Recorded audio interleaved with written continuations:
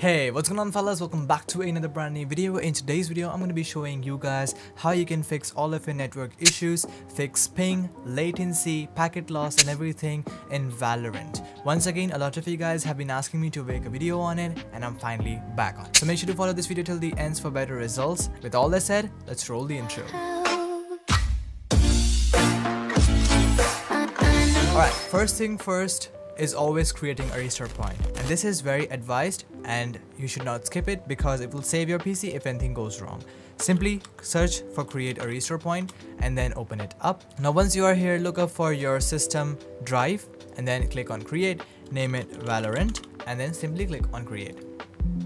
Once it is done, you can simply close it and back to the second step. I highly recommend you guys to use Ethernet cables. Yes, you're hearing it right. Ethernet cables are much faster than Wi-Fi dongles. If you're using Wi-Fi, there are chances that your internet can be interrupted or may be weak at times. But if you're using an Ethernet, it will provide a strong and stable connection. So once again, I highly recommend you guys to use Ethernet cables. Advice number 3 is disabling the startup applications. And to do that, you can simply press Ctrl, Shift and Escape and then the task manager will open right in front of you. Now this is the new look of task manager, but what you are looking for is the startup applications, which are generally on the 4th tab. In this, you will find a list of all the applications or most of them installed in your computer. You can simply right click and disable all of the ones that you do not require or you do not use on a daily basis. Basically, startup applications start to consume your RAM and your network as soon as your PC boots up. If you disable them, you will only open it whenever you need it, so you will be saving a lot of bandwidth.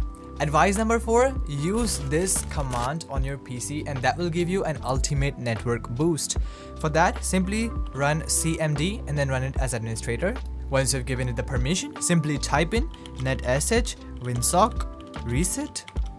And that is basically going to reset your network. Don't worry, it is completely safe. It does no damage to your computer. All you have to do is restart your PC. But before restarting, I highly recommend you guys to type this command ipconfig/flushdns.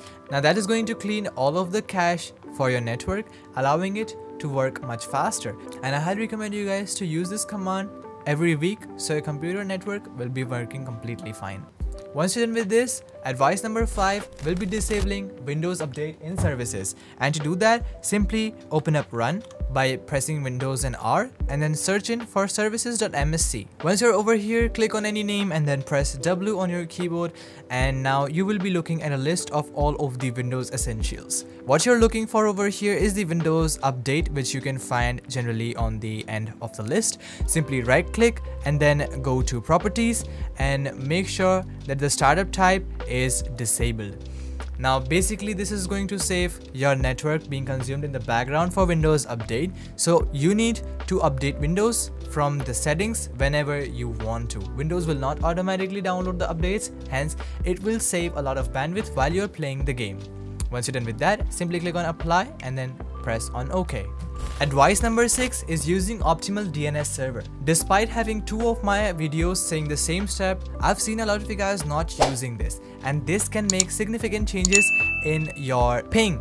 So if you are looking for fixing your ping, this step might actually help you. And to do that, simply open up CMD generally and then type in ping, and ahead of that ping you can type in 8.8.8.8. Now this is basically the DNS of the Google servers. You can simply ping it, and as you guys can see, the average ping is around 2 milliseconds. Now you can compare it by pinging 1.1.1.1, and this is basically Cloudflare DNS servers. So for me, I'm getting average ping of 26 milliseconds on Cloudflare and 2 milliseconds for Google.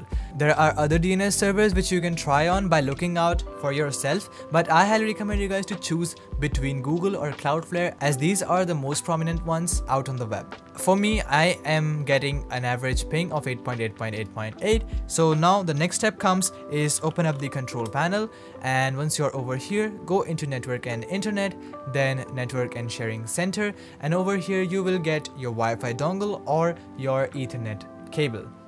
Simply click on it and then go to properties.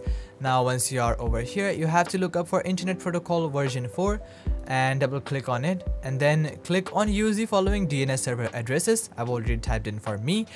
If you are going for Google DNS server, it is 8.8.8.8 and alternate is 8.8.4.4. But if you are looking for Cloudflare servers, it is basically 1.1.1.1 and the alternate is 1.0.0.1. Simply click on OK and it will be automatically set it for you guys. Then click on OK. Now double click on properties once again, and another important step is click on configure, go to power management and make sure that all of these three options are disabled. This is going to save your PC to shut down Ethernet when it is consuming a lot of power, and we do not want it because it will give you packet loss while playing. So to fix packet loss, I highly recommend you guys to turn this thing off, and once you're done with that, simply click on OK and then close the Ethernet settings. Now finally, if you're getting many internet related error codes on Valorant, here is a potential fix to all of your problems. Simply search for allow apps through Windows Firewall. You have to open it up and then click on change settings. Now basically this will let you to change all of the settings allowed to access your internet, and in case you do not have Valorant in here, you can simply click on allow another app, go to browse and then go to your local disk C or wherever you have installed Riot Games or Valorant. You have to open up the Riot Games folder, then Riot Client, and then you're looking for Riot Client Services.exe. All you have to do is add it up in here and add. For most of you guys, this might already be added, but if not, you can see it was not added for me and now it is added.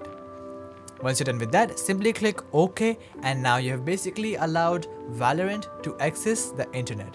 Now, if you are getting any or all of the packet loss, ping issues and other related issues to network, that will be fixed. Now once again, if nothing worked for you guys, here is a one-stop shop solution. I can't stop but tell you guys about ExitLag. ExitLag is a free to use application for 3 days. You can download it from the link in the description below. Once ExitLag pops right in front of you, you will see a list over here which contains over 250 games you can choose from. Simply search for Valorant from the list over here and then select the game region. In case you are not aware of your region, you can simply scroll all the way up and click on all regions, and that is going to automatically select the nearest region to you. But I know my region, that is IN Mumbai 01, and once you have added that, you can see the estimated ping that you're going to get in the game. Simply click on apply routes and then go to the tools section over here, go to the FPS boost section over here, and then click on the first, third, fourth and second last option over here. Now these are the best settings, can be changed via this single application, so you do not have to go and change everything out there. It is great. And once it is done, you can simply minimize ExitLag to the system tray and open up Valorant to enjoy the best gaming experience that you are waiting for. If you have tested that ExitLag is working completely fine and you are getting better progress with it, I highly recommend you guys to check out the subscription plan that you can get for monthly, semi-annual and quarterly for significantly affordable prices. Once again, if you are looking to buy any of these subscription and you want to get an extra 20% off, use code BareFox20 to save yourself extra 20% off on your first purchase on any of these subscription. Make sure to choose wisely. And with all that said, we have reached to the end of our video. I hope this video might have helped you out. If it did, make sure to do leave a like and smash the subscribe button down below. Also, don't forget to leave a comment on what video should I bring next. And don't forget to leave your specs in the comments below as well. We'll see you guys in the next video. Until then, stay tuned, keep watching BareFox, and peace out.